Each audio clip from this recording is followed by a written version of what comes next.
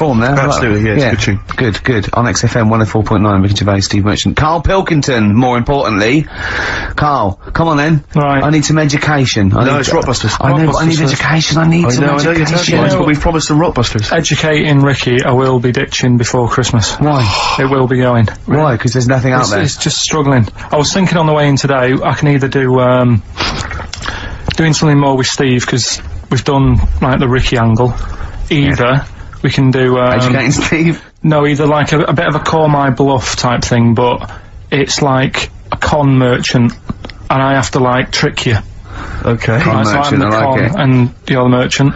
And then, I was thinking something that you just do some work, and you have a moan for a bit, and that's a bit, that's like a wine merchant, you just, like, whine on about something. Again, the pun comes first with you, doesn't it? It works like that first. Yeah. That's like, I ever told you I've come up with a couple of sitcoms for me. Go on. One is I've got an imaginary navy called Merchant's Navy. I've got a navy in it. And the premise is I've got a navy. And another one is I live in... And that's as far as he's got as well. Yeah, that's all I've come up with. If you've got any ideas there, Karl, that'd be much appreciated. Another one is I live in quite a salubrious part of North London, and that's called Merchant of Little Venice. And I live in Little Venice. Again, I don't know what happens. But, any ideas, Karl? You know, I've got one where I play an Italian waiter, and it's called Shut Up a Gervais. Yep. That's that's the one we're working on now, actually, to follow up with The Office. Do you like that? Yeah.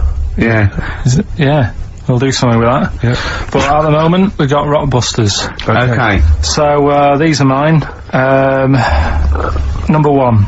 You've been dunking that for too long. That's LB. Right, so... Oh god, that's too easy.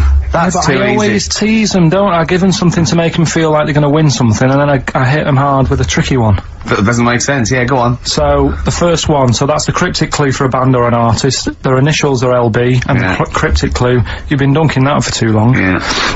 So that's the first one. Second one, you won't be able to play that game in this pub, because the table ain't big enough. Right? Could be an old artist, could be a new one, could be a band. What's the initials? FD. Alright? FD. You won't be able to play that game in this pub, the table ain't big enough. And the final one, well, I've had a rubbish day, so I'm happy it's over. Right? That's the third cryptic clue, the initials being GK. Right? Yeah. Well, I've had a rubbish day, so I'm happy it's over. They're the 3 clues. All you gotta do is email in ricky.gervais. That's great! That's genius. Which one? The last one. Alright. That is genius. That's the best one you've ever done. Alright. Ricky.gervais. That's great. I don't know the middle one. .uk. Okay. Email in them 3 answers, you win the stuff. We have still got Educating Ricky. Go on, let's have one, No, I'll give you the titles. Give me the titles, yeah, got you. Right, you've got 3 bits of info that's gone on in the world, or possibly sort of information. Older times. Never go further back in the 17th century, do we? Well, no, let's make it clearer. There's 3 bits of information that people have put on the net. Whether or not they're true. Definition. And that he still gets it a little bit wrong in translation, and sort of adds bits to it. Yeah, go on. So we've got, I love it when he plays out those historical dialogues. You know, it's like the 15th century where he goes, so anyway, a bloke says to himself, I'll tell you what I'll do. So the horse isn't happy.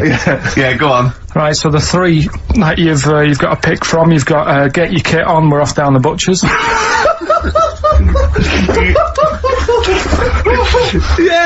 get your kit on, we're off down the butchers, We've got, wash up with you. Wash up with you. Wash up with you!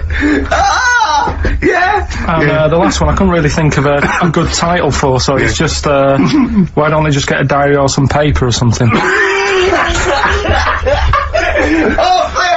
We've got to make this into a book. It's mine and Steve's favourite bit of the whole show. This is what we do this show for now. Educating Ricky. Yeah. Go for it, Karl. You said that learning can't be fun. Yeah. Yeah? Okay, I'll go for the one, what's the one about the butcher, going down the butcher shop? You've got, get your kit on, we're off down the butchers. Yeah. You going for that one? Yeah. Well, do you know the saying, don't let the cat out of the bag? Yeah.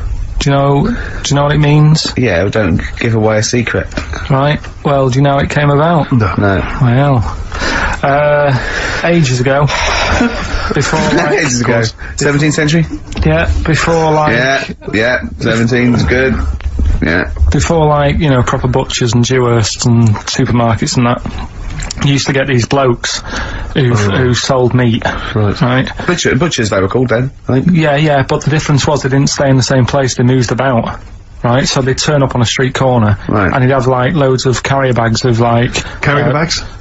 Yeah, with meat in and that, and people would plastic be like, carrier bags. Yeah, with mobile butcher on them. Yeah. Right, so, had an email address. Yeah, go on. People went, right, yeah, I need some meat, right, so they'd go up to this bloke, and say, what have you got? And he'd say, well, I've got a, you know, you can have a bag full of pig, or you can have, whatever, a bag full of chicken, whatever. Yeah. And they'd go, yeah, how much? They go, oh, you know, call it a £5 or whatever. Yeah. And, they'd buy them, and to make more money, they didn't always fill the bag with what they said was in it. Oh, and yeah, I thought that might be the case. Right? Yeah. So what they used to do... put cats in there? Yeah. But I don't see what...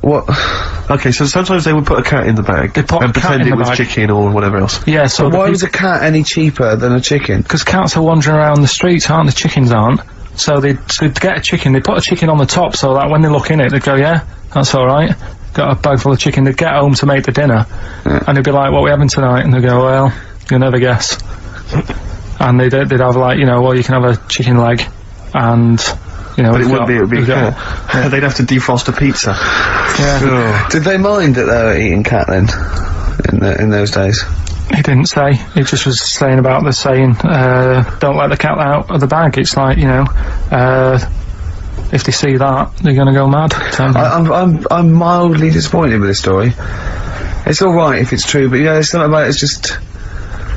I want to know more. He always leaves it... Is it Karl doesn't quench your thirst for knowledge, he creates more. I don't know if that's a good thing or not.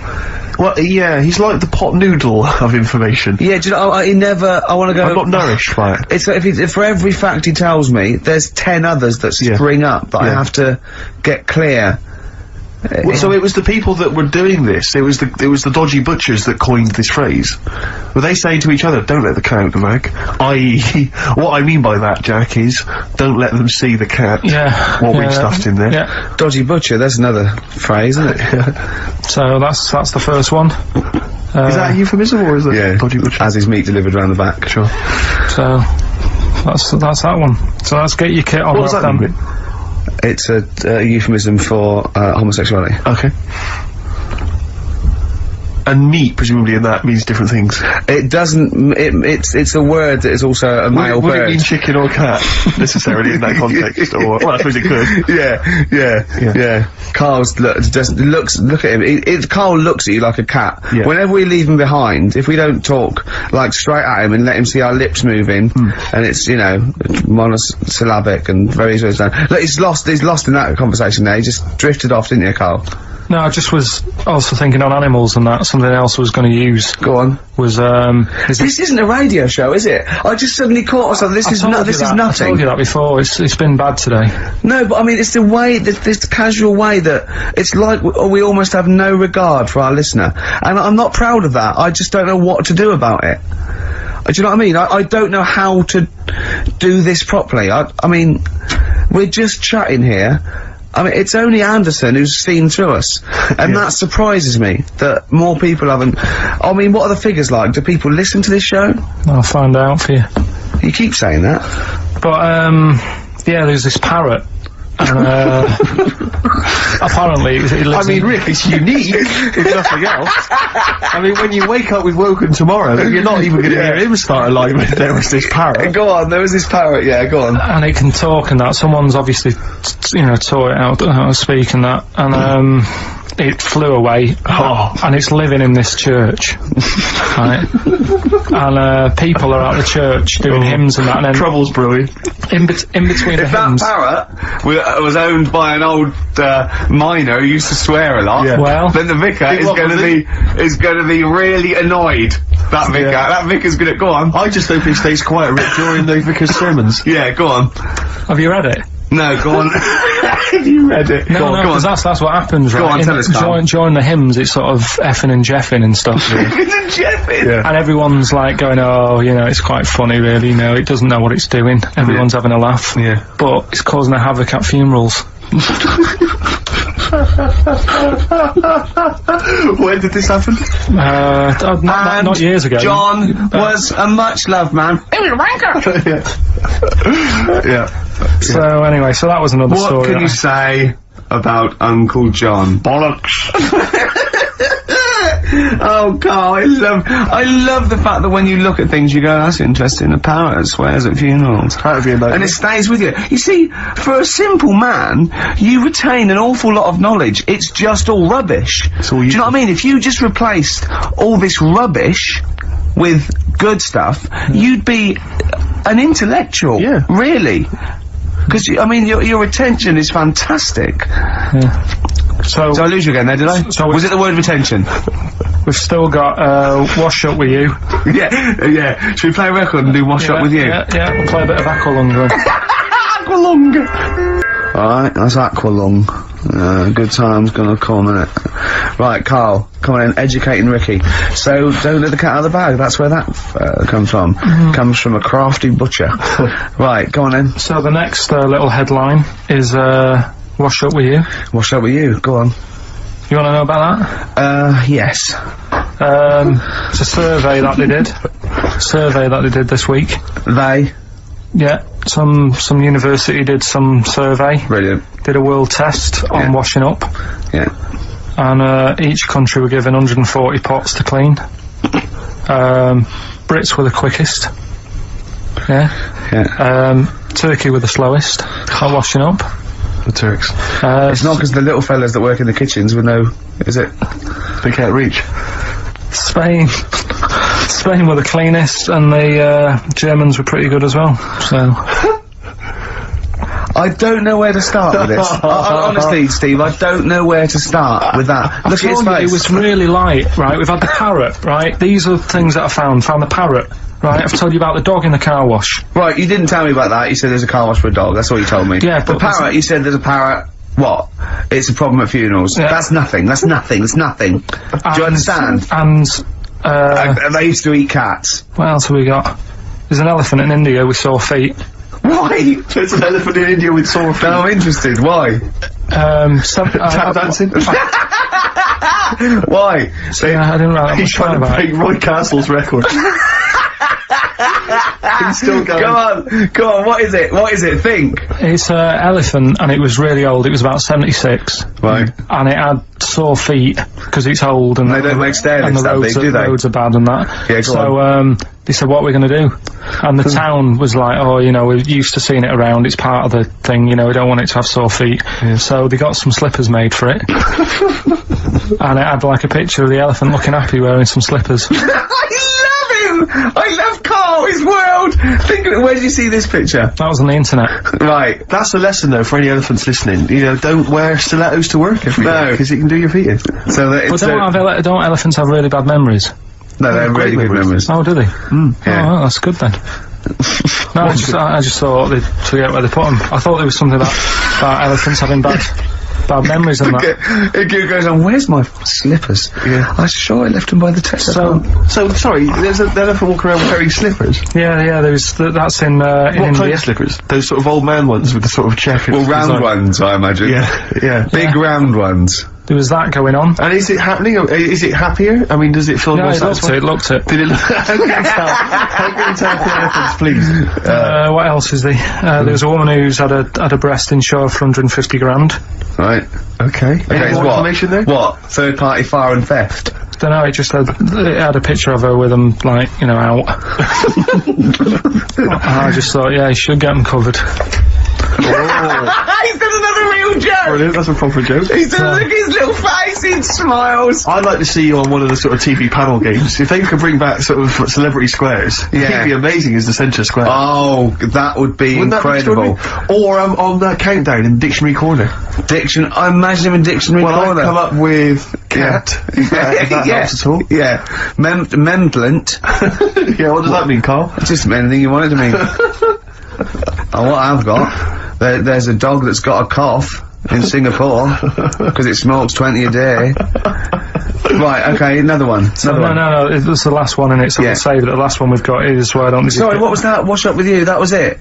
But was that it? Survey of washing pots and pans. I didn't understand, you said Italy were the cleanest? No, Spain. No, Brits were the quickest. Yeah. We were the quickest, but Italy was the Spain was the cleanest. Turkey were the slowest. Yeah. Spain were the cleanest. But why weren't we cleaner? Because we were washing up, why were we not paying attention to the We did it rubbish, we did it quick. We did it quickly, but I don't understand why it was being rated on. Who was doing it? Was it Lynette Newman or Ainsley Harriott? She's quick. Both of them are quick. Yeah. Well, they've got like kind of loads of slaves that do it for them. Did we use fairy liquid? No, it didn't have Did we use a whole bunch of Boy Scouts? Didn't say that. Just like said, it just said, you know, that. Who had the softest hands? Who had the softest hands? So it didn't say. I didn't. Why is it we don't get notified that this is taking place? I don't know. When I was a kid, no one ever said, you know, we need recruits because we're doing a survey on who can wash up the quickest. Are you disappointed in yourself with that one, Carl? It is pretty dull. To be fair, and that is why we've got to bring in either con merchant or wine merchant or shut up at your face. Yeah. Would you be able to, if I put you on the spot in the next, sort of after the next record, would you be able to give an example of how con merchant would work? I mean, is there something you could do, just sort of experiment? Should we play record? I can do better than that. What? Ads. Go on. Travis on XFM 104.9 on Ricky Gervais with me, Steve Merchant, Karl Pilkington. We're doing Educating Ricky. Right, final one. Come on, Karl. Right, what was it? It was, why don't they just get a diary or some paper or something to write on? Yeah. Yeah. Because snappy. I couldn't think of a heading for it. It's basically, Go on. people who have tattoos, I've never understood it, right? That they have something put on their arm. Right, sorry. Have we started the educate? Is this part of it? Are you educating me? This is something that will be useful in my life that I didn't know about. Yeah. Go on then. No, it's just like they've got a machine out, right, that does tattoos. Tattoos. You come up with a design you want, and you sort of this machine scans it, and you put your arm in this thing, and you press print or whatever, and then it does the tattoo on your hand or on your arm. Like loads of little needles that follow a pattern? Yeah, computer, basically. Yeah. Is it a real tattoo? It's a proper one. The fella said. Well, as long as it goes out, it pierces the skin with a. I just wondered if it's one of those kind of, you know, those kind of. No, it must be lots of little needles or a moving needle that can go Sorry, along. but how is this cleaned, like in between each person? Dunno, probably. I don't know. Well, no, as long as it's only that. If it's one needle, it's just the head, isn't it? If it's one needle that moves, does it like like loads of little... What are we gaining from a machine doing it? Just because, you know, they're not going to sort of mess it up. But hold on, how do you keep your arm still? Because your skin moves slightly. It's the machine sort of strapped to your arm. Right, and so the fella, the fella said that the tricky thing was in all this, it was the fact that, you know, nobody would let him test it out on anyone else, so he had to do it himself. But did it work? Because the thing is with the tattoo artists, they can see when your skin's moved and they can see what they've done and they keep wiping it and looking, whereas the machine's just got to trust itself. Yeah. So, I think one needle could go wrong. If it was a lot of needles, that it just came down, like, you know, 1,000 needles that was an imprint. Yeah. But no, obviously I'm asking someone who hasn't delved any further than there's a machine that can give you a tattoo. That's all you've got at the moment, isn't it? Well, yeah, basically. That's all you've got? I mean, that's what I've got, because I'm not a fan of tattoos, I don't... But where did you read this again? This was... Internet? This was on the internet, yeah, it was, yeah. Okay. And I just don't understand why people do it. That's what got me attention. Because me, Sorry, what have I learned from this? That if you wanted to get one, you know, you can get one done by a machine now. You know, people say machines are sort of taking over and that, and there's another one. But it's just the fact, I mean, I don't know. So give us the snappy title of this education again. Why don't they just get a diary or some paper or something to write it on? That's what I always think when I see people with loads of tattoos. Like there's that fella who we were talking about the other week in Scotland who was covered 99% in tattoos. It's just like, what have you done that for? Yeah. Do you know what I mean? You can't get rid of it now. You've done it now. Yeah. One of my uncles, right, Tattoo Stan, he's just caked in them. Tattoos. Right. I don't think he's my proper uncle, but it's just like my dad's got Tattoo Stan. No, my dad's that's a province in Russia, isn't it?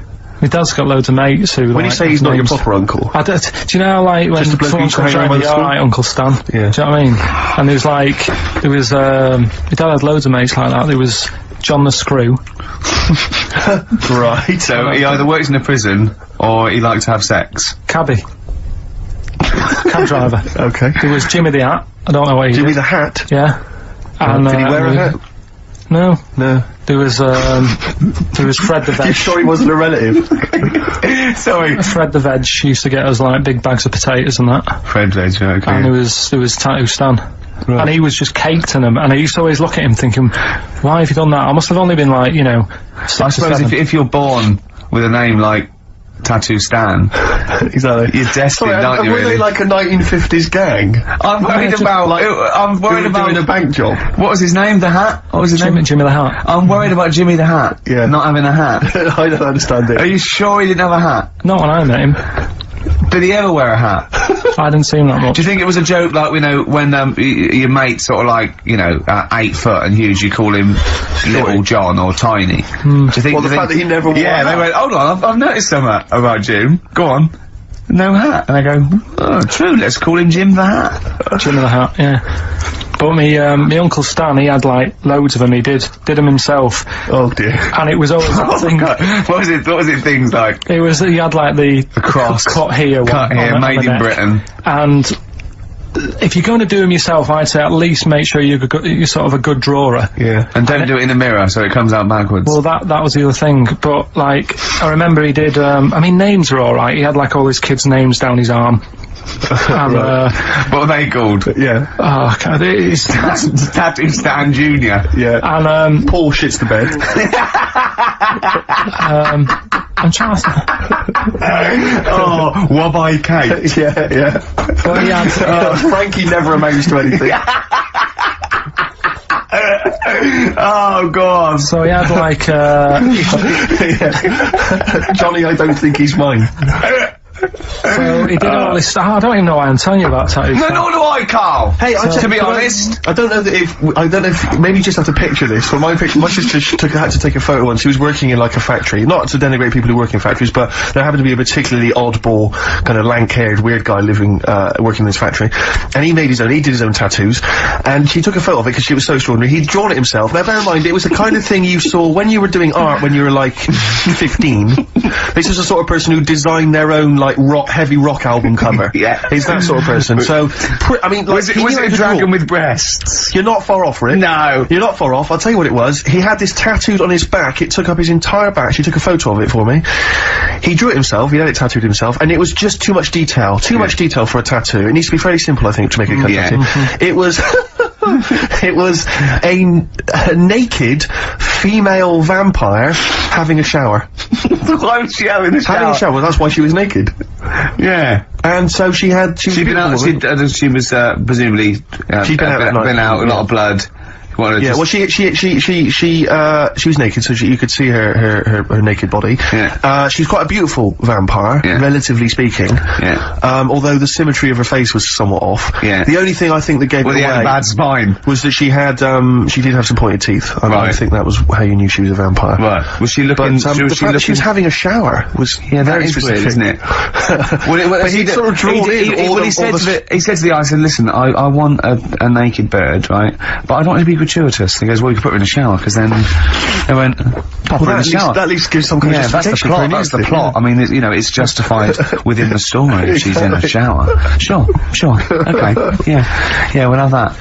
Carl. So Yeah, okay. Any other nicknames your friends of your family had? What was your nickname, Carl? just Pilky, really.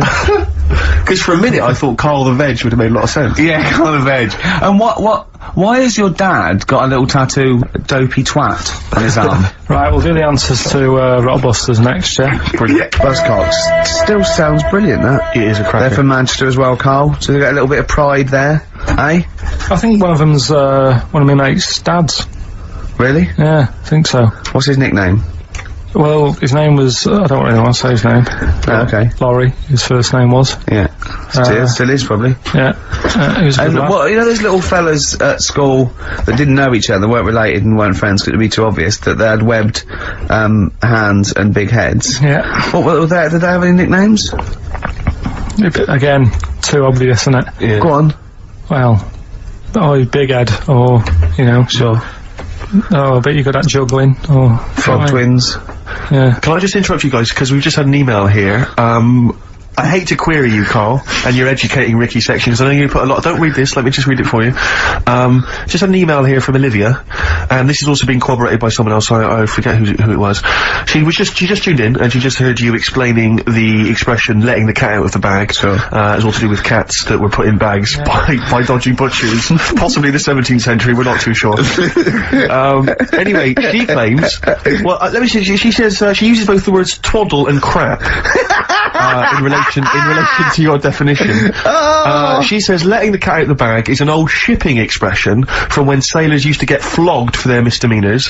The cat is the cat of nine tails, which is a kind of whip thing that they used to keep hanging in a bag below deck. If it was discovered that a sailor had done something wrong, the cat would be let out of the bag and you'd get a whipping. Of course it is. Don't let the cat out of the bag, meaning to cover something up with a She's talking nonsense, no, right? she's not. That's the truth. Because the one I read about that was there's not enough room in here to swing a cat, right? And that was people who worked on a boat. Yeah, well, that's the same one. Well, that's fine. They can have two expressions for the same thing. They're not going to keep going on about people working on a boat to get loads of sailors.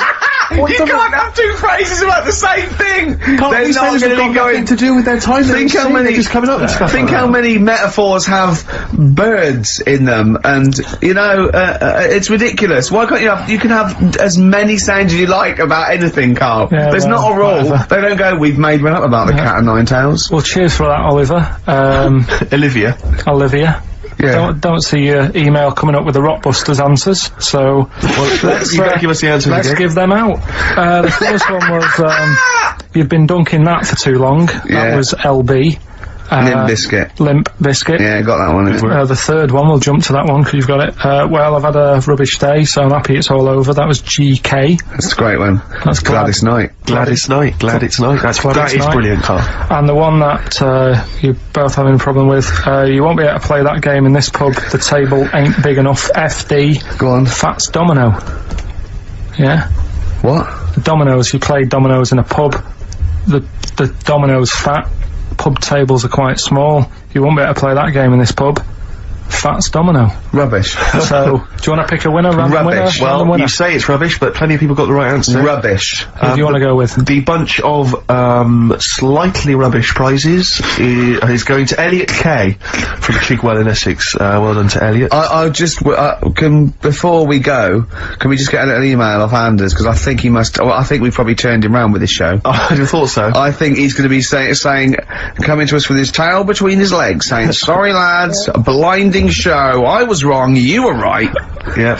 Yeah. Alright, Song for the Lovers is very exciting this week. We haven't had a song for the lovers or the ladies for quite some time. Let's combine the two. And a bit of John Martin, May You Never. Let's end with Beautiful that this week. We'll see you next time. Bye. He's got everything. He's like one of our best rock stars. I'm Ricky Gervais. Hello there. You're Steve Merchant. I am indeed. Karl Pilkington over there. Big day today. Really? Yeah, for Karl. He hasn't been looking forward to it. He's been whinging in the week. A couple of things. He thinks he's overworked. He thinks he's overworked here, and he's stressed, and he's got to do DIY. MTV are coming in, right, to give him the chance of his a lifetime to do just a little screen test, and he's going, well, I'm not going to look good, am I? They're not going to know why. He said, well, I've got a round head and I'll be wearing headphones. And he's not made an effort. He thinks, oh, they'll put him off. He said, I won't even press record. He's got a spot on his head. I mean, you know, also... You're not looking forward to it. You're not excited about it. It's a great opportunity. Why is it a great opportunity? To get on MTV? No, but... It's money for old rope. Yeah, but look what's happened to people like, Jeremy Speak, whatever his name is now. Jeremy Speak, yeah. Yeah, and, yeah, slightly different. Why is it? Well... See? You're making it in the industry, and you've got something to give. He happened to be around when they were filming an airport. Do you see the difference? Alright, the other one then, who's on a boat. Same thing, although at least she had a skill. She had a skill, you know, she can sing, you know. Well, she's just good. I think it can all go wrong, do you know what I mean? Well, of course it can. so considered in your little room moaning about nothing happening in the world. You know, he wanted to stop educating Ricky because nothing had happened. He said, look what happened last week. I scoured the net. He said, all I found was a dog in a car wash and a parrot and a vicar. Right? I'll tell you what, there ain't much more going on this week. We're talking listen, me and Steve, yesterday, we took a day off to prove you wrong, and we've come up with two of the most incredible things I told you about, and they're amazing. So there are things out there, or is it but just go for truth. Go for truth and science and discovery. Fact is stranger than fiction. You don't have to revert to sort of like God and ghosts. I know, yeah. Do you know what I mean? But the funny thing is, you know, like, the last couple of weeks I've been saying there's not much going on. Yeah. I found out when I was looking that there was a day in 1930, right? It was a Good Friday, there was no news, there was nothing going on. They had to put a music video on or something on the telly because there was nothing going on. Play a record. We're gonna play some classic tracks today. This is Debaser. Pixies, Debaser. I was looking forward to playing that. Came and said, Carl, I'll play that. I was looking, he put it on. Lauren just called through and said we played that in the last half hour. Embarrassing. Yeah. So what is the point of having a producer if he doesn't check things out? So, I mean, it's a good track. I mean, I'm sorry if you heard that twice in the last hour. Go on, so what I'm going to listen to everything all the time. I've been running around. I get in early on a Saturday. You got in about the same time as me. I went out and bought you some biscuits, so you're happy. I put the coffee on. Yeah. I've sorted what prizes we're going to give away. I've been running to the library getting you certain tracks. Yeah. I can't listen all the time. I'm doing my best. Well, I'm not sure it's good enough, Tom. I mean, I'm worried when MTV come in, if they've heard this kind of shoddy production, they're gonna start to wonder what MTV play the same songs every 5 minutes anyway. Sorry, are you sort of overworked because you were on Zoe Ball's show talking? Oh, hello, what's going on here? Well, I was exclusively on our show. No, I was in the car. I seem to remember, Rick, he was a nobody. Yeah. That got a chance to come on air and talk about that. And guess what he was getting auditions for MTV? Guess what he was talking about on Zoe's show? Oh, hello. All the jellyfish stuff and all that. About Can't believe it. Recycling material that you've done on this show. I phoned in, right, and I went, stop doing materials.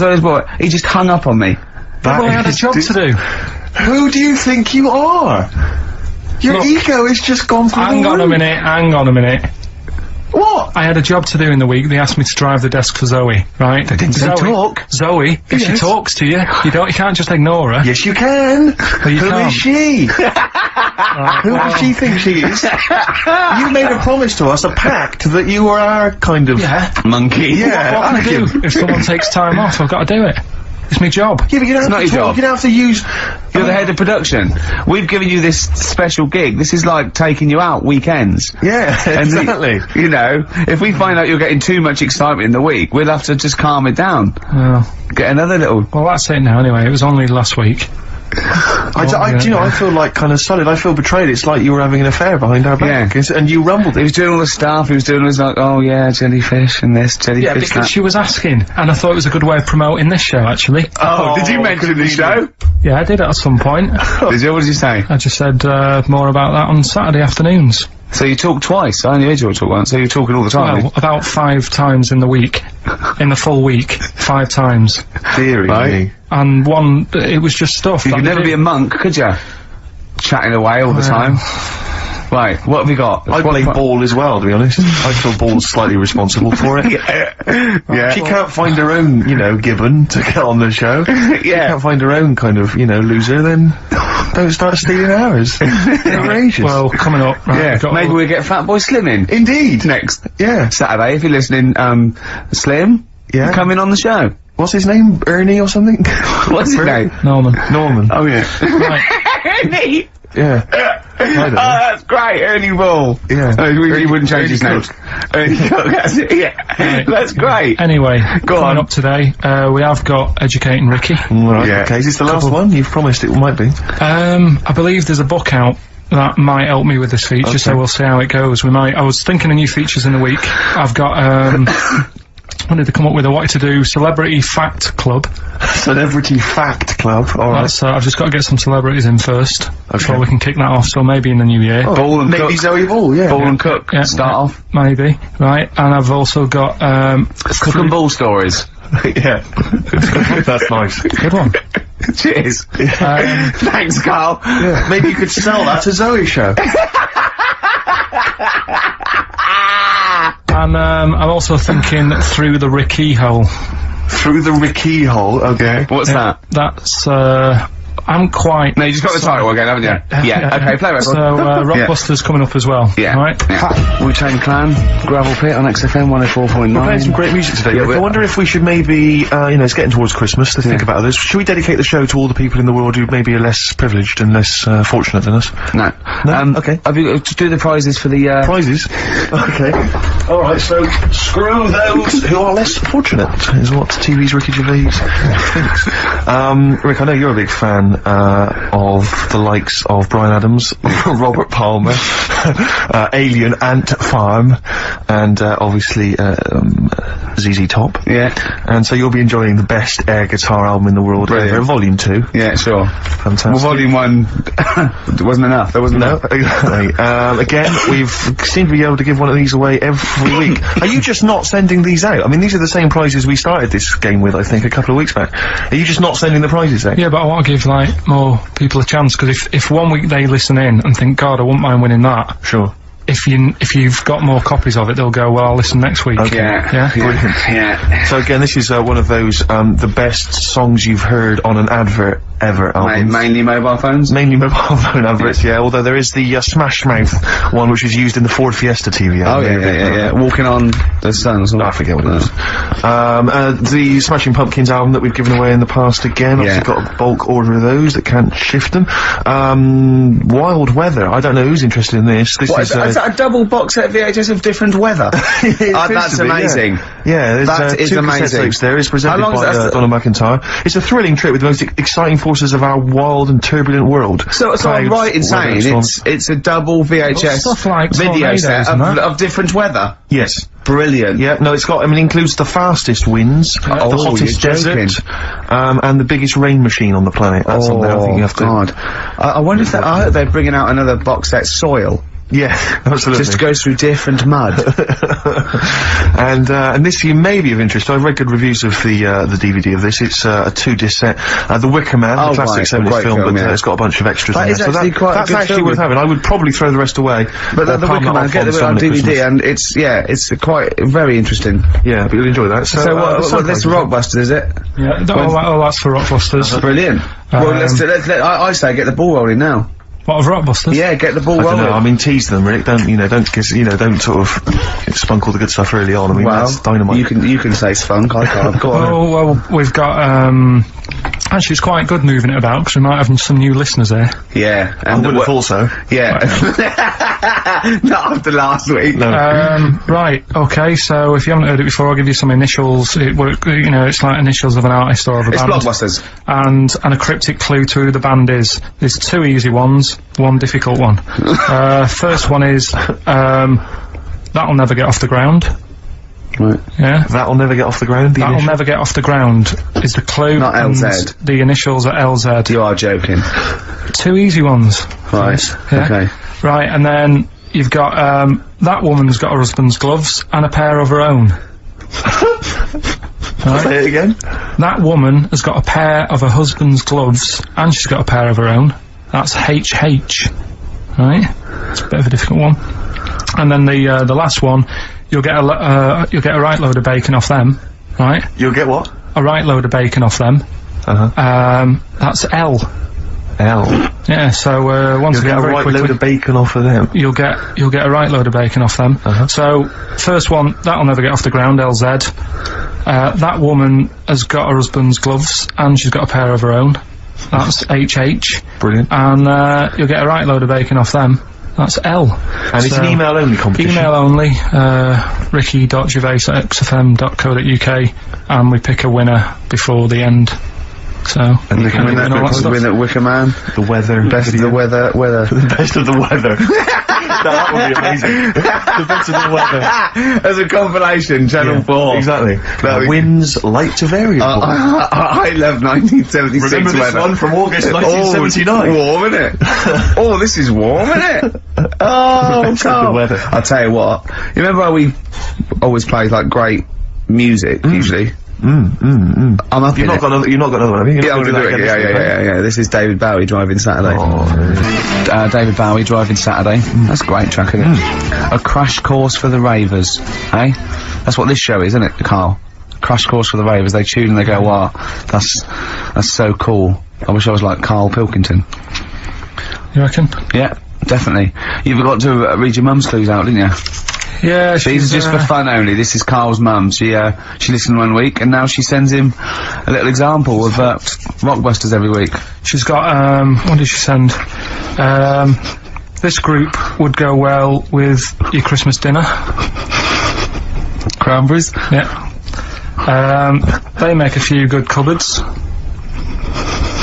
They make a few good cupboards. Yeah. The carpenters. I was thinking of EMF. What else? I was thinking B&Q. The B&Qs. This group thinks of lots of things. This group thinks of lots of things. Yeah. Go on. Imagination.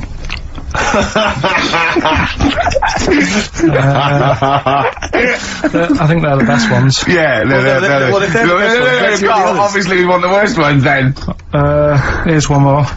She'd really like Blackpool. She'd really like Blackpool. She'd really like Blackpool. Fairground attraction. Not bad.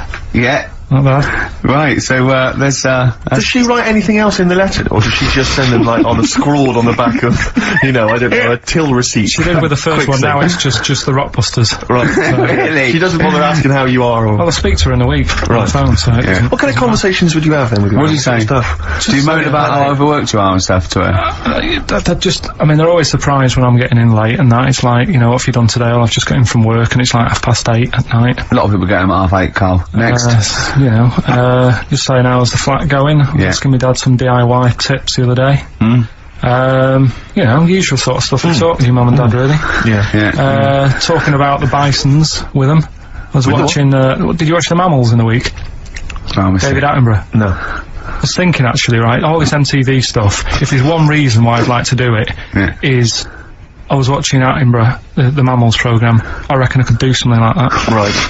And just have like me, instead of Attenborough, like a young sort of fresh person, watching like certain animals and saying, "Do we need these?" Do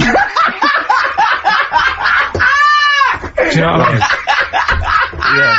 Yeah. Oh God! What's it called? Death on Earth. Well, That's amazing. Do we need these? And, No, 'cause there's loads of and stuff. the audience at home would vote. Would there be some kind of yeah, telephone like a vote? vote out system. Oh, The thing is like, it's something interesting that Attenborough was saying the other night on Do we need these? on Jonathan Ross's show, on his telly show, right? He was saying, he said you could take all the humans off the earth and it would carry on, but take like some animals off it, mammals and that, you got problems on your hands. I thought that was quite interesting. Yeah. So it's like the question is, do we need these? Is that part of the big thing?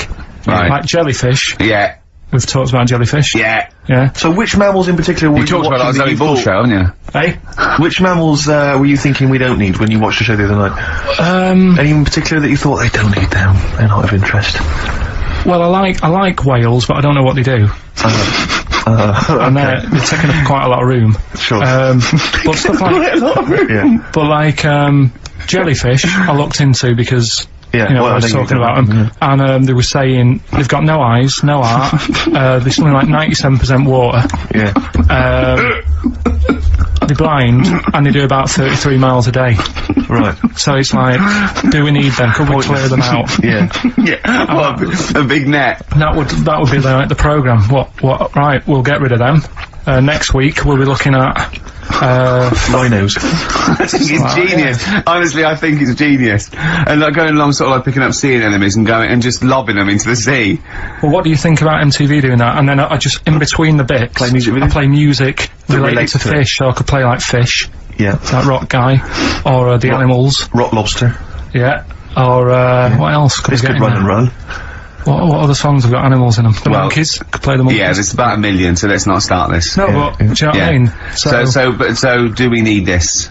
So MTV flies you around the world to the most incredible exotic locations. You sort of climb up a tree or whatever next to, I don't know what lives up a tree, some kind of rare parrot. You say, look at that, it's colourful, Sloth. it's interesting. Oh, you like sloths, don't you? No, they just live up trees, but I'd say, do we need them? Why? Well, what do they do? What do you mean? What do they do? What do you want from an animal? Carpentry. What do you want? I don't like scorpions, right? Right. But then I found out they look after those monkey things. They're not monkeys, they're lizards! Well, alright, yeah, then lizards, they look after the lizards. So there's a reason. But do you need the lizard? Could be your next question. Because the local people made shoes out of them. But not when the scorpion protected them, they didn't. Right, we don't need them then. Okay. So ultimately, would anyone decide? I mean, do the animals kind of get a chance to mount a case for their survival? I mean, is there maybe someone that comes into their corner and sort of defends them? I'd have like a David Attenborough type character who says, well, they do this, and I'll go, yeah, but do we need that doing? Yeah. Okay. Yeah. So what does an animal need to do in order for you to feel that it sort of gets the chance of life? I mean, like a pet, like an animal, like a dog maybe, or a cat, I mean, they give a certain affection to its owner. Is that a valid reason to survive? Not particularly. Not really. No, okay. I've been saying that though, blind people use dogs, so they are useful. So dogs are useful. Farmers Same birds, they often save people, don't they, in snowy weather? Cats. I'd have to think about it. Okay. Keep the mice down. Yeah, but you got rent a kill. Okay. So what I'm saying is, something that will affect the world. Right. I think you'll find everything does. Except Karl. I'm not sure what effect he's having on the world. I tell you what though, Steve, right? Did you watch the mammals? I didn't see the mammals. They had bison on it. Right. The weirdest looking things you've ever seen. Yeah. They've really you're on dangerous ground here, Karl. But they've really got it's like, decide what you want to look like. Okay. It's just a mismatch of stuff. It's got a really big airy head. Yeah. And like you. Sort of bald at the back. Right. Sort of it's like someone you went to school with. Was there two of them? Oh, brilliant. I love the backing as well. It's just so good. The lyrics, the things that go, they're my favourite band of the year. Next week then, we'll do all our favourite songs of the year, shall we? No, I think it's got to be 2 weeks' time. 2 weeks, is it? Yeah, I'm away next week as well. What do you mean you're away next week? What are you doing? Zoe Ball show? I'm going up north again. Why? So Claire's going to be here with you. Okay. Yeah, at least what are you doing up north? She does her job. Just, Suzanne's dad's birthday, so... I bet he's a party animal. I've heard that they really kick off, don't they? Is it, yeah? So you gonna be raving? Can't concentrate now. Oh, well, he's all stressed because the lady from MTV's here. She's going to film his little face. So the things he said in the week, he was so worried. He's worried about the spot on his head. That won't come out. Just got your best side. It's on that side. That's alright. Yeah. The camera's out. Look, he's getting nervous now. Okay, Karl. Ignore the camera. Okay, just ignore the camera. Okay. Now, me and Steve have done our research for you, and we've got two amazing things to tell you. What should I tell them first, about the baby or the... Well, they're both equally fascinating, so you choose. I'll tell you the crab thing first, right? Steve actually saw this thing in The Guardian the week, about our research thing, and then we looked into it on Friday, and it is incredible. Right, listen to this. There's a thing in a bay in, New England, right, where it's like the biggest, they make silicon chips and stuff for computers, right? And because of the data protection thing, after they've done them, because they have to destroy the plates, right, well, the information's sort of put onto them, but there's still flakes of silicon. They sort of grind it down straight away, and some of the flakes got into the bay, okay, but some of the information's still on it's like granules of silicon. Anyway, gets in the water, and silicon is rather like, a carbon derivative. They reckon if there had been life on another planet that wasn't carbon-based, it'd be silicon-based. Because that's simple sugars and it's just COH and that, and it can work with silicon, right? Anyway, the crabs have been taken up, it's still in the water, and they looked out on the beach, and, over the years, the crabs have started, sort of putting themselves in formations, like geometric format, and they couldn't work out why they were doing this. And, when they put them in the experiment, they sort of like chopped them up, and they found they'd taken on silicon. And it had sort of got into their brain, and they were downloading information. They picked up little things, because it's just chemical, electrical impulses had got information off the silicon chip, and they were interfacing it. But this is the amazing thing. One bloke sort of thought of this, and he thought, well, if it's a simple computer, the brain, if it's just a simple sort of electrical thing, then maybe there's sort of, we could get it down. So what they did is they made a thing called a biointerface. And they put it into the crab's brain, just a really simple brain, so it's measured avant-garde, right? And it got impulses from it, and they were getting like computer readers, it's just flashes of like symbols and geometric things on this screen to read the crowd's brain, and it was stuff like, you know, fragments of a. What made them do this in the first place? Because they saw the crowds behaving differently. They were behaving differently to each other. They were just like, they were, you know, intelligent, and they were sort of solving problems and all this sort of stuff. Anyway, when they downloaded the thing, it was like there was they found one of the secretary's names where it had been on the silicon chip, where it was just like a flash of a computer screen. But the most amazing thing is, they downloaded a memory, right? It was like a snapshot where it had been burnt onto the retina of the crab, just a snapshot or something, and it was like a picture of the beach, like a couple of years ago, right? And they also did, incredible, it was like just a digital black and white sort of thing, so they could see what the crab had seen.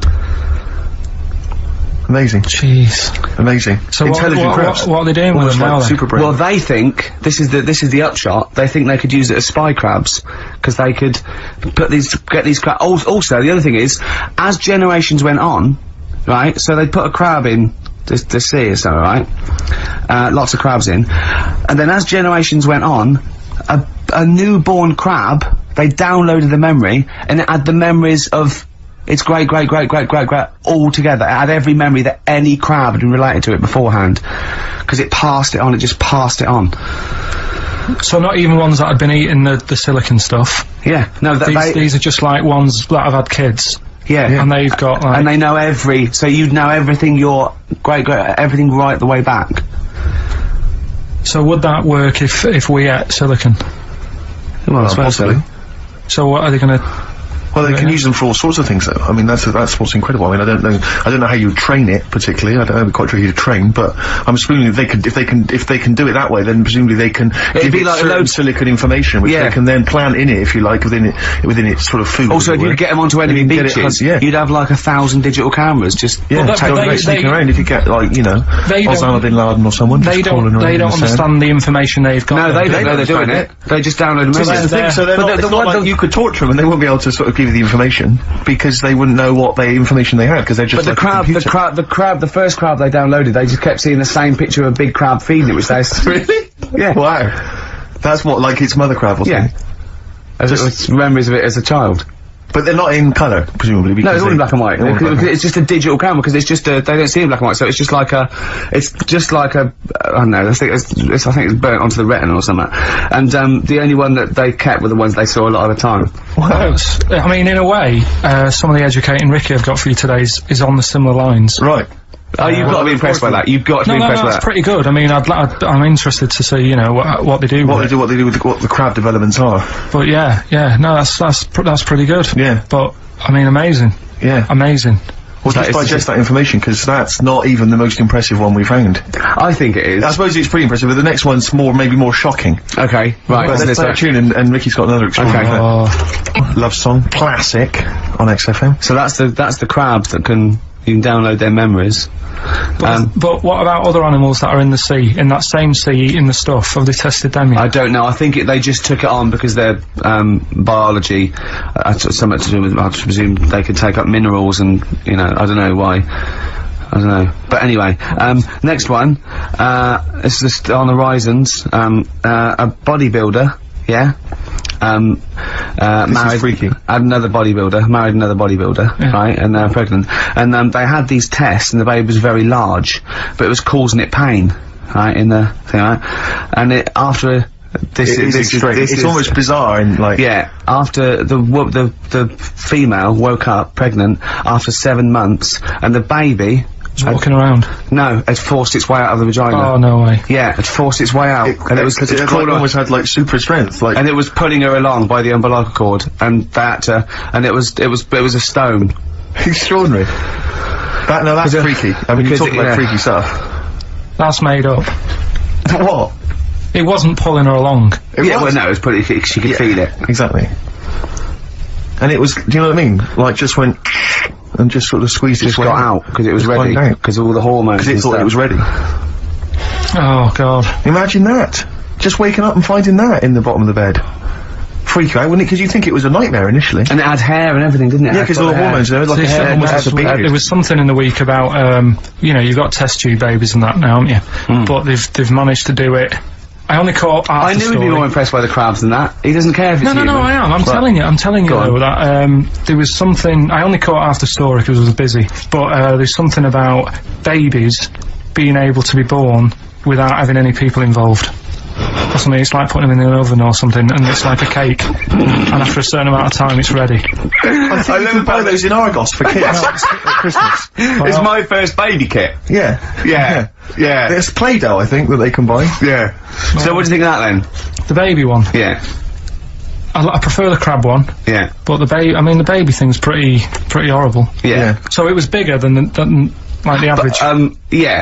Both we made those up. Yeah, both rubbish. They're both they are bullshit. both rubbish. Despite the fact they're both rubbish. Yeah. They're interesting. We made those up. Both those stupid stories up.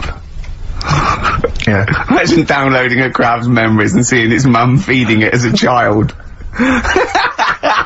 Both utter rubbish. I had trouble. Yeah. I knew I was gonna have trouble with, pushed its way out of the vagina. Yeah. I practiced that about 30 times yesterday with Stephen. I was going, I'm not gonna be able to do it, mate. Yeah. I'm not gonna be able to say that. Yeah. Are you disappointed? A little bit. I mean, the baby one's a bit sort of out there. Yeah. I wasn't really having that one. No. But the crab one, See, now, what's interesting, I think, is a useful experiment, Carl. I don't know what it's taught you about yourself. But would you say that that's revealed to you a certain thing? I don't know, maybe that you're a bit gullible. I mean, you know, what I'm saying is maybe you shouldn't accept or swallow your hook, line and sinker everything you read on the web. Do you not think maybe a valuable lesson? I feel bad because I said to Steve, he won't be annoyed that we conned him, he'd be annoyed that they're actually not true. You'd love that crab thing to be true, wouldn't you? it wouldn't surprise me if it did happen one day. Sure. Yeah. So, and then he's laughing. And it's, in the break, when I said about the crabs, you went, well, I'm keeping them then. Yeah. Yeah. Right, well, I know what you're getting at.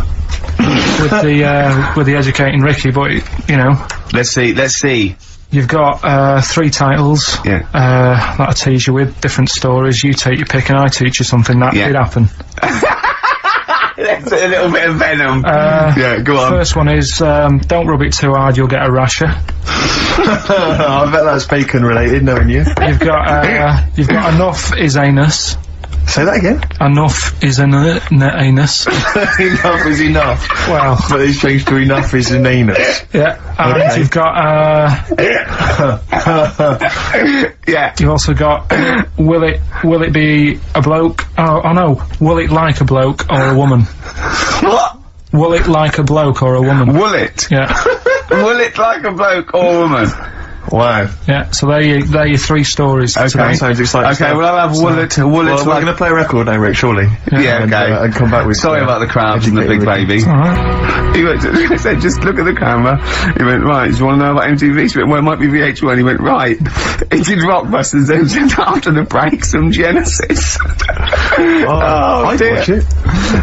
You didn't tell me she wanted all this. I thought you said, because I said you just bring your own camera in and we'll put it down on some tape and pass that on to her. Yeah. So now, I'm doing 2 jobs at once again. This is what I'm saying to you in the week. I'm juggling jobs all the time. I tell you. Right, come on then. How much do I get? He looked straight at the camera and said that. Right. So, 3 stories. Don't rub it too hard, you'll get a rasher. Enough is anus. And we'll have that one then. That one? Yeah. Right, well, do you believe in palm reading and stuff? No. Yes. Sorry, yes. Yep. Yeah, of course. Sorry, I forgot. Yes, of course we do. Right, well, there's a fella who, he used to do palm reading. No, yeah. But a lot of people, he found that when he went up to him in the street and said, do you want your palm reading? He was like, a lot of them were like, you know, oh, I'm a bit ashamed of my nails and stuff because they're a labourer or they're a cleaner or something like that. I know a lot of labourers are slightly embarrassed by their nails. Yeah.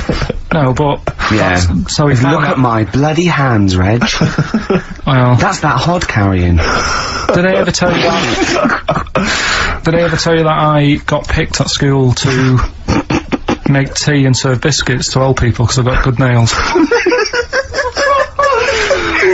No, go on. Is there any more to the story? Oh, that's about it. I mean, we used to do, like, I think the head teacher must have been getting something, maybe getting his mum in there for free or something in Soul People's Home. So he offered the kids of the school, he said, right, all sit at your desk and put your hands on the table. And everyone did. And he walked past mine and he said, not bad. Yeah. And he said, you've got the afternoon off, you can go and serve biscuits and tea to the old people. What did you say? I said, alright then. Was good. Yeah. It was a good afternoon. But anyway, so these... what did he do? He just sort of walked around and went, you alright, do you want bourbons or digest? I bet you get on with old people, wouldn't you? I'd love to see you, maybe especially the senile ones. Yeah, no, but I'd love to see you on VH1, just in a link, and just go, you know, they've just played, Robert Palmer, right? And it comes to you in a little park, and you just sit next to an old lady and go, alright? And you go, yeah, not too bad. You go, what do you think of London? Crap, innit? And she goes, yeah, it's awful, innit? And you just have a talk, and you go, alright, well, she doesn't like it. In excess. Yeah. That's what I'd like to see. I still think my idea is better, but... So what are you going for then? Oh, you've picked one, haven't you? Yeah, so this fella... So there's palmists going around the streets. Yeah, he's going round and randomly trying to give palm readings. They're losing money, hand over fist. Yeah. Alright, so, they said, he's what he's done, he's reading people's, bottoms now. Sorry, whoa, you just, I didn't quite follow that. He was a palm reader, that wasn't making money, so now he's going up to people in the street and saying, can I see your arse? Basically, yeah. So from being a palmist to an arsonist? Well, they just, that's what he does. He said the same sort of lines and that you get on your hand, you get them on your bottom, and, he can read them. Right. Yeah, he's not a pervert or anything, or making up as he goes along. No, that's it, that was that. So, sorry, if a man came up to you in the street and said, can I have a look at your arse? Can I read your arse? You'd drop your trousers, would you? No, if he went up to him and they said, oh, I'd rather you didn't, because I'm a labourer, I've got bad fingernails. No, that's why I've seen, that's what a lot of labourers, they're showing their cleavage, you think, but actually they're having their arse read. Absolutely. That's that's what it is. And then, right... So is that the end of the story? Yeah. But then because... That's it. Educating Ricky is, there's a bloke who reads arses. No, but you're a mentalist. But no, but what are you talking about? But then, do you know, like, now and again I come up with a little jokey line. Thought I'd make an effort today for VH1 or MTV. Yeah. Little line there. Don't worry, it won't last. It might just be a splash in the pan. Okay. Phil Collins next. Yes, at home aren't enjoying it as much as we are, but Karl is continuing his, what do they call this? A screen test. Yeah, that was let down by Radiohead. Karl, what are you thinking? What are you thinking? I just think it's not right, really, is it? I'm trying to do a job whilst trying to get another job. Yeah, but a lot of your presenters are on MTV now. Yeah, but all of them have got Zayn in their name, but you know. Yeah, it's not really right, is it? Go on. But, right, so you better get that idea. Karl Zane Pilkington. Educating Ricky, will we carry on? Yeah. Right, you've got left. Don't rub it too hard, you'll get a rasher. And will it like fellas or will it like women? Well, you said wool before. Yeah, will it. Go on then, I've wool it. Right, now this is similar to the one you were talking about before, right? They found out that, Scientists. Oh yeah. I've found out. 17th century? That, like now, 1 in 10 rams are gay. 1 in 10 rams are gay? Yeah. Yeah. So that was like, wool it. That's how I could get that in. They got a load of gay and straight rams. Right. They worked out which were which first. They said, right, that bunch there is a gay bunch. They looked better, they just had more pride in their appearance. And the other ones, you know, the straight ones, and then they gave them to this scientist and said, right, go on, do what you got to do. And they took the brains out of all of them. Just to check. And they did tests on the brain, and it worked out that they've got something smaller in the brain. The gay ones have got something in the brain that makes it smaller. And they said, right, well, that's probably how it's going to work on males. On like males and females and like humans. So you took from this that gays have smaller brains than straight people? No, there's something in the brain. Right, so if someone's saying, you know, oh, I'm a gay, or they're not sure or whatever, they will now be able to find out. So you can go to the doctor and to find out if you're straight or gay. Is there any gay in my brain? Let's have a look. You've got a little bit of a gay in you, yes, a little bit of gay in there. Yes, you've got the, you've got a little bent cell there. Well, that's why they did it, anyway. I don't understand how they could differentiate which was straight and which were gay to begin with, before they then gave it to the scientist. Wasn't that what the scientists figured out? How could they tell? There's one theory that it's genetically determined. There is one. There is a theory that's genetically determined, but I don't think it's as easy as pulling a sheep's brain apart and finding a little pink sort of like blob in there and going, right, we've taken the guy out and now he's going to go and shag some ewes. I don't think it's that straightforward. Although homosexuality does occur at a similar sort of rate in animals, I think. Yeah. Yeah. So you knew that, didn't you? So that's that one. I mean, I just like the idea of a farmer figuring out which is straight and gay. Well, that one's wearing quite a camp-looking neckerchief. Yeah, so I'm thinking maybe it's gay. Is that, yeah. I love the fact they can, that was a big fan of Sophie Ellis-Bextor. Yeah. They put on ABBA and see which ones dance. Exactly. That's how they... Which one, put on like Barbara Streisand and see which ones sing along. Actually, it is rubbish. What did I find out? Did you just say that is rubbish? No, I found out other stuff in the week that didn't make the top 3. Wow. We haven't even had this must be mediocre stuff. This must be really bad. Yeah, or it might be dubious. Go on. There's a woman in Ireland who has been with a fella for 11 years. Yeah. She always saying to him, you know, when are we going to get married and that? And he's like, oh, we don't need to. You know, we're happy and that. You know, like I am with Suzanne, it's like, there's no point, really. Yeah. Unless you have a kid, I don't think you need to, do you? Right. So, he was like, we'll do it in time and all that. Anyway, he comes home from work one day. He says, oh, go on then, we'll get married. She was so shocked, her hair fell out.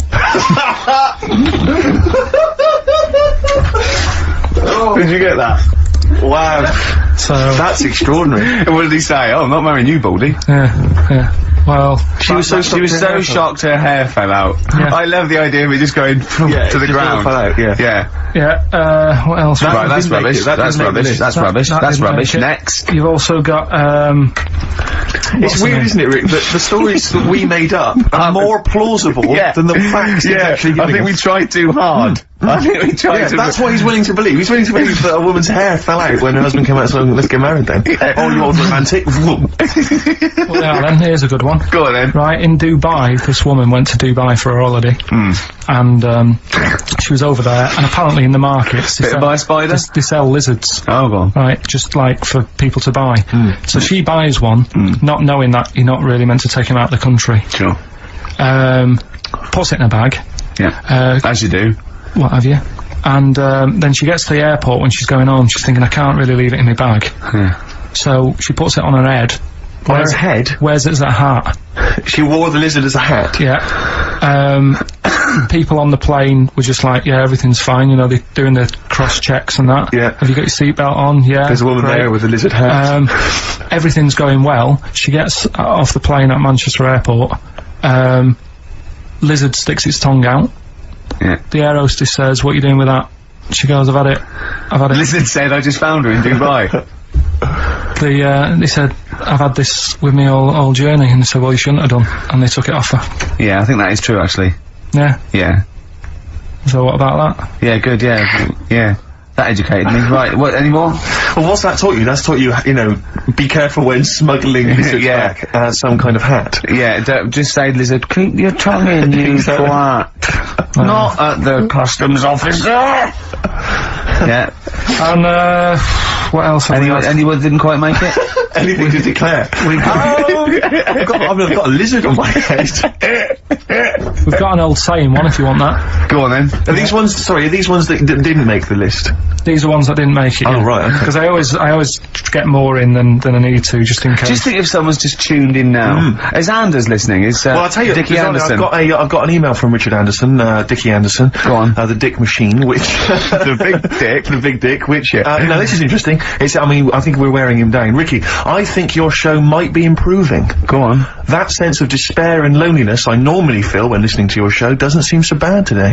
He's desensitised to it. Yeah, exactly. Or he's given up. Him down. Or he's just given up. Yeah. I mean, you listen to this long enough and your standards will drop. Let's play a tune, let's come back with some more. A ride track from about 10 or 15 years ago.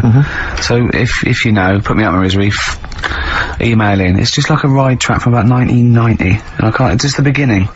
Drive me mental. Ricky.gervais@xfm.co.uk. Yeah, well, half hour to go. You've done your screen test. Yeah. Reluctantly. I think you had such the wrong attitude. Well, it doesn't matter, does it? If I've told you before, if things are meant to be, right, they'll happen. That's how I've got through my life, right? I'm 29 now. Yeah. Never 30, planned. ain't you? Well, yeah, 30, but the camera's still on. Right, so... and everything I've done in my life, I've never sort of planned it. Do you know Is that how you stormed through your exams? Well, your GCSEs? look at the school play, doing Little Donkey. I wasn't planning that day to do the drums. It just, on the night, I couldn't help myself. And you stole the show. What happened? What do you mean? When you know, when all the kids were playing Little Donkey, I wasn't meant to be doing my drum set in that track. I was only meant to, I think I was doing We Three Kings or something. But when they started doing it, the tune, I couldn't help myself with the drumstick, just like tapping away. Right. At the drum. Yeah. And then when it came on, I was like, oh, and I started doing it, and like the teacher looked over at me, and I was like, oh, I shouldn't be doing this. But she sort of gave me the nod as if to say, it's alright, carry on, it's sounding good. Then after it, she went, you know, they love that, you can do that again tomorrow night. Yeah. So I got like an extra part in the play and that. Yeah. That wasn't so planned. you were so you were doing the drum part to We Three Kings over Little Donkey. Yeah. That's weird. That is like Fatboy Slim or something, isn't it? When they mix up. No. Well, no. You're mashing it up at the age of what, 8? Yeah. And that's what I'm saying. And is that when someone was filming it and you could hear your dad on the camcorder going, he looks like a twat? That's the one, yeah. Oh. And that's why I don't want to be on the telly, because I'll always have my dad's sort of echoing voice just saying, he shouldn't be on there, he looks like a, that's it. So that's why I'm a bit sort of nervous about this today. Really? You think it's sort of quite Freudian in a way, sort of? Yeah. Your attitude is que sera, sera.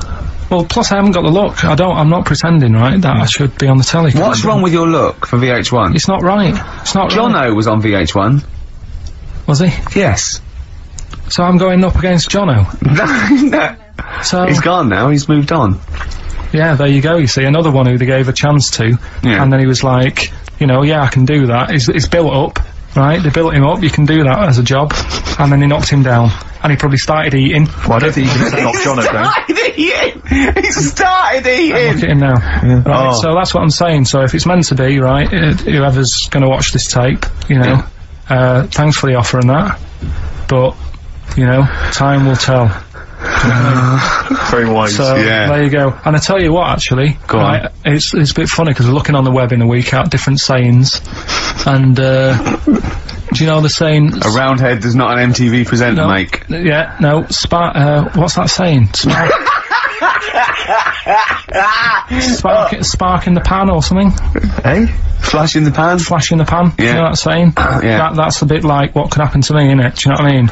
There I am trying to do my normal job, right? And then you bring me in here on a Saturday, next thing everyone's after me. Yeah. And then it doesn't work out, and I'm dropped. Yeah. And that saying flash in a pan, do you know how it came about? No. Do you know like how years ago they used to dig for gold? Gold. Yeah. Yeah. And they had like a little pan. Yeah. And they'd put the soil in, and they'd rub the soil. Yeah, and it's shone in the sun. Now and again, it's shone in the sun, and they get all excited, and we're like, oh, brilliant, some gold. And then they realised it was just the sun flashing in the pan. Yeah. And that's, do you know what I mean? Yeah. So again, that's a bit weird. I saw that saying in the week. Almost like a little thing saying, don't be getting carried away. Omen. So, well, makes you wonder. But anyway. Not really. So, tell you things that make you wonder. You saw Darren Brown. What did he do? Darren Brown, no, extraordinary. Yeah, I told him, but I said, you should peep. A lot of people don't realise who Darren Brown is, and he's, I think, the best illusionist in the country. We went to Jonathan Ross's house for his birthday. I didn't. No, me and Jane, and we went there, right, and there was lots of people there, and Darren Brown was there, and Jonathan got Darren Brown to, and it was incredible. He did all these tricks, right? I mean, incredible. It was just amazing. And he did one with a bloke who was there, a friend of Jonathan's. I think his name was Ray, and he got him to give the pack. He said, count the cards, and he counted out 52 cards. Yeah, he went, think of any card in that pack. He didn't touch it yet. He's counted 52. It was in his hand. He said, think of any card. He said, what was it? He said, 3 of spades or something. He went, find it in the pack. Couldn't find it. He said, count the cards. There was 51. Right, and he couldn't find the card, and he hadn't heard it, and we forgot about it. He went, oh, it's gone wrong, and he forgot about it, and he kept, so he was going, I wonder where that card is, and he kept looking at it, I found out that about a week ago, Ray went into hospital with appendicitis. Yeah? And the surgeon, so there was stomach crumpled up, there was a thing, and it was the card that was in his thing causing appendicitis, and when he came out of surgery, there was a card from Darren Brown saying, was that your card? That's amazing, don't you think? I mean, that's like incredible. Thing and then a crab went, I know what it is. It's a 5 of spades. It's another wind-up. Yeah, well, see, I'm not going to believe anything anymore. But that's so if I ever... You've learned a lesson! Yeah, but say if all this goes wrong now, right? Cry Wolf and all that. Yeah. Imagine I get dropped by MTV. You haven't been asked yet. Yeah, well, whatever. Right, they're short on firemen because they're always going on strike. I answer the phone, it's you saying my house is on fire. I don't know what you're talking about now, Carl. I don't know what he's talking about. I think somewhere along the line there, Carl has been recruited by the fire brigade. Did you leave that bit out in the story? Start again. Yeah, right. That's what I'm saying. Because I just wound you up about crabs, babies pushing their way out of vaginas, and Darren Brown causing appendicitis. Right, yeah. Little, what's the saying about, little acorns don't gather any grounds. Crying wolf. You can take a fish to water and you can't make it swim. Well, do you know that saying? You can lead a horse to water but you can't make it drink. Do you know why? Because its neck's too long. No, what? It's got an awkward neck. I don't know. That's correct. That is correct. Right, anyway, we've still got to come. Right, it's been bad today. I'm going to apologise to people listening today, because your mind's not been focused. Do you know, have you heard the thing that Rolling Stone gathers no moss? You aware of that? Yeah. Do you know where that's from? Where it's from? In Woodstock. Right, the band used to go out and get this sort of like moss that used to grow there, and it was sort of like slightly hallucinogenic, right? And they used to come back and they used to all go out, everyone was out there, mamas and papas were doing it, the Doors, they all came back. But Mick Jagger and Keith Richards would never do it, but they'd smoke other people's. Yeah. A Rolling Stone never gathers his own moss. That was what it... seriously, Carl! Right, that's so the we've truth. still got to come. Rockbusters. Have you heard the saying, a fish in time saves 9? The clues were... Have you heard that? That'll never get off the ground. LZ. You've got... Have you heard that saying, out of the frying pan into the saucepan? You've also got... I'm trying to hold it together now. Well, yeah, no, we're trying to teach you something, Carl. Yeah, but you're not. Why? Because at least my stuff that I tell you, if you go into a pub and told someone... What? There was a blind girl, she hit her head, she could see. What's that? Well, just don't get down if your eyes are bad. Right, no, go round headbutting things. It's one of the tracks on the best air guitar album in the world ever, Volume 2, which is one of the prizes on today's Rockbusters. And John Peel's favourite track ever. John Peel's favourite song of all time. And so, Carl, have you got the answers for Rockbusters this week? Yeah, we have, yeah. We've got, the first clue. You're upset, Carl. Miserable. I'm a bit fed up today. The weather's... I knew when I was walking in today, though, that I'd be... But that video, there's lots of weather on that video, so they can, whoever wins this can go home and see sort of the weather you were talking about. The first one was, that'll never get off the ground. LZ. Yeah. The answer there was Led Zeppelin. So easy.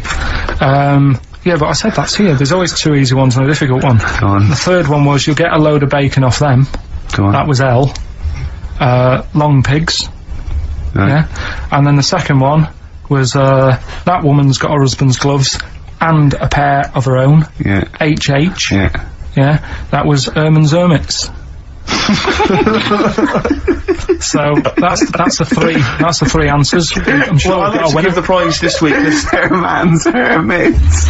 What? There's a lot of Herman's Hermits. That is genius, Carl. That is genius. Oh, Herman's Hermits. There's so many people who are worthy of the prizes, obviously. I'd quite like to give the prize this week to Tom McGibbon. Just because I like his name. I don't know if I've pronounced that right, but Tom McGibbon. Yeah. I'd like to give that to him. No, you shouldn't laugh at someone's name. He also lives in Bloxhall Road. I don't know why I find that.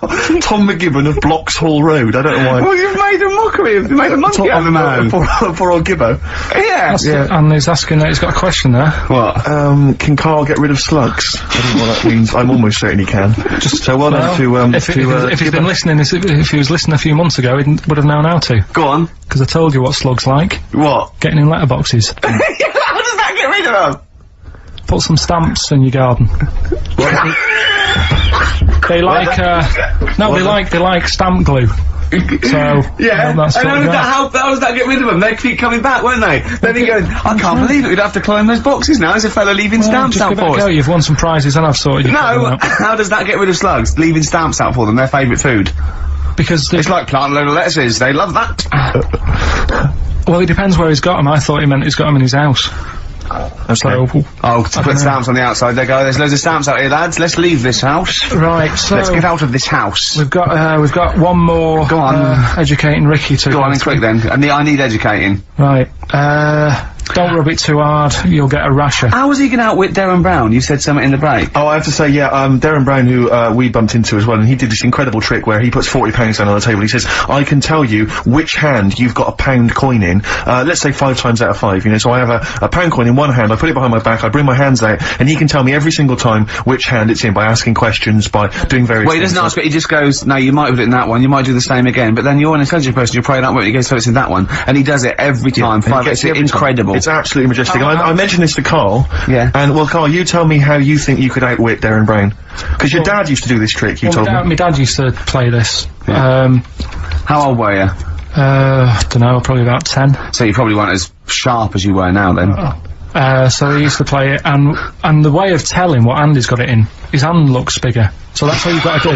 That's how he did it then! Yeah. So to catch Darren out, to catch Darren out... It was a bit different because he did it with golf balls, but... to catch Darren out, Karl told me, Rick... He did it with a spud! To catch Darren out, the hand which hasn't got the coin in, just make it slightly bigger. Extend it slightly so it's slightly larger, and that'll catch Darren out. He'll never be able to stop that. That's how he did it. Or, just put £1 in each hand, and wind him up. Just go, no, you're wrong. You are brilliant, Karl. Yeah. Do this one. Did your dad used to do the one where he takes your nose off of your face and puts it between his fingers? Did you keep going to the doctors? Yeah. Yeah, go on. Right. You know how that's done? You know he's not actually taking your nose off. It's his thumb. Go on. It is his thumb. Last one. Yeah. Don't rub it too hard, you'll get a rasher. It's been a mess today. What do you mean it's been a mess? It's been a mess. What has? This. What? The show? Yeah. How has it been any worse? It's just all over the place. There's no sort of, it's not tight like it normally is. And she'll be going away with this, thinking that's what the show would be like. She listens to the show, she knows it's a shambles every week, go on. Well, don't rub it too hard, you'll get a rasher. Yeah. Do you know the saying, ham it up? Yeah, go on, yeah. Right, well, do you know what it means?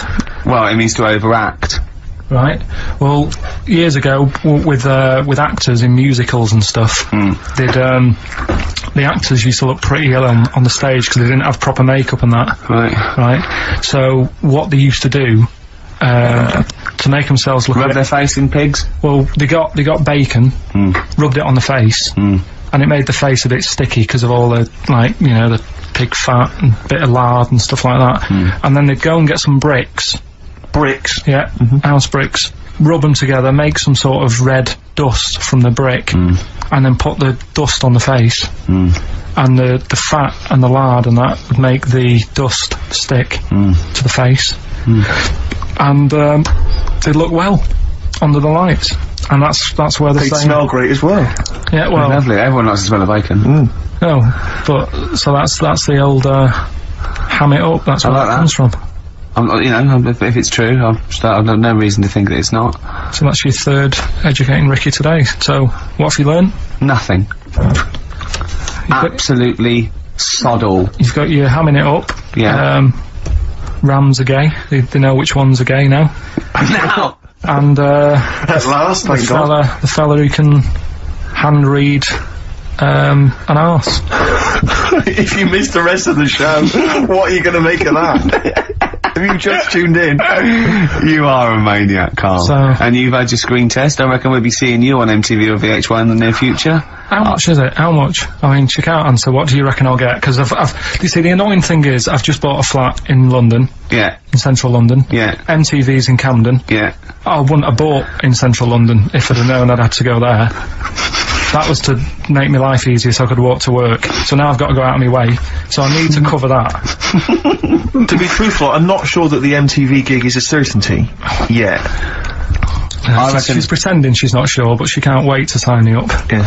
I reckon you maybe start off with a few little interstitials, just like, you know, what do you think make of that, or Karl says, and, you know, few of them. I reckon you'll make a few grand. Why has it got to be music? Why can't it be? I think that idea on the animals is good. I can do film stuff. I can talk about films. Elephant Man. Love that. Go on then, do a film review, quickly. Right, well today on, film review, we're doing, classic films, and today we're looking at, Elephant Man, John Merrick, one of his better pieces of work. It's a sad film. I've never really been able to watch it all the way through. Sorry, John Merrick's better piece of work was him being the Elephant Man, played by John Hurt. Yeah. Go on then. Sad film. When I was younger. Tell us a bit about it. What is it about? Who's John Merrick? It's about a fella who's got a funny head. Right, tell us this. And, you know, he lives in, I think he lives in London, in like about the 1930s or something like that. And he's being picked on all the time and stuff. And, first time you watch it, you'll probably cry a bit. And then the second time you watch it, you're just sort of thinking, God, that would be bad. Sort of having a head like that being picked on all the time. Then the third time you watch it, you might think, you know, how does he get his jumper on? Then, I don't know, probably bored of it the fourth time.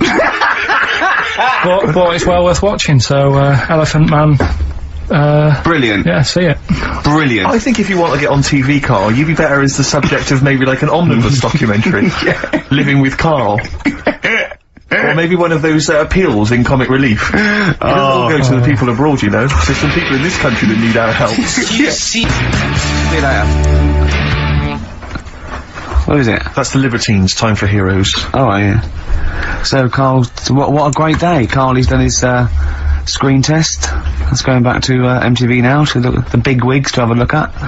Shouldn't mention wigs. We've had, Rockbusters. We've had, Educating Ricky. We had Educating Carl. Yeah. And, Claire here next week, so. Yeah. But you'll be back for the big Christmas spectacular. Yeah, and that's that. I've not been happy today. Go on, why? If someone's listened for the first time today, it is normally better than this. It's not. No, it is. It is. I don't think it is. So, I really don't think it is. So that's that then. So I'll see you in 2 weeks. 2 weeks, yeah. Alright, enjoy yourself. Cheers. Best of luck with MTV. Alright, I'll see you later. Okay. See ya. Cheers. XFM.